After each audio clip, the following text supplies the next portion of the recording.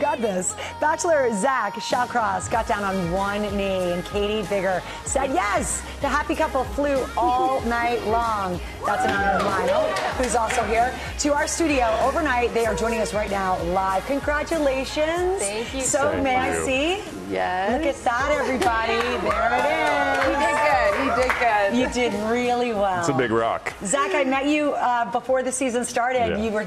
You did a good job keeping a secret. It was hard. Look at her. How early in the process did you know it was Kaity?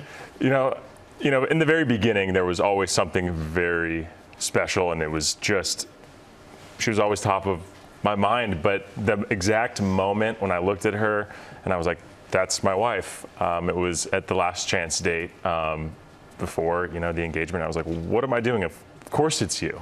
Like, and it always has. And wow. Pretty special. And it must be hard because you still have other ladies in the mix. Oh yeah, it's very difficult, and your mind's running a million miles an hour, and you're trying to rationalize everything, and then you just kind of let it go and feel. Yeah. Well done. So now we get to find out when you guys were not allowed to, we weren't allowed to know. Yeah. Were you secretly meeting? Oh yeah. You were? Quite a bit. So we would have meetings out, across LA and Austin, and then. Weren't you worried? Did you wear disguises? Fully. Mm-hmm. You did? Basically a fake mustache. That's hilarious. Everything, but yeah. Well, now that it's out and you can be free, what will you do on your first public date? Ooh, I think we're just looking forward to going to a restaurant, being a normal couple. Yeah. Not having to see him in a giant mustache. Yeah, must exactly. Be very exciting for you.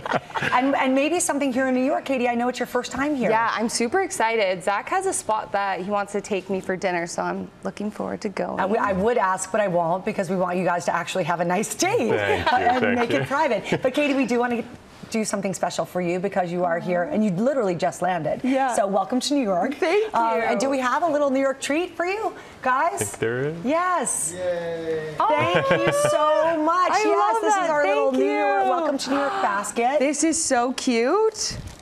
Should I put this on my car? Oh wait, no, it's you can do whatever you want. You have lots to choose from in there.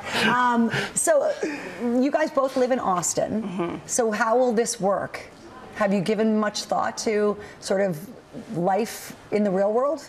Oh, yeah. Yeah, absolutely. So Zach is basically going to caravan his way to Austin, and we're going to move in together in the summer.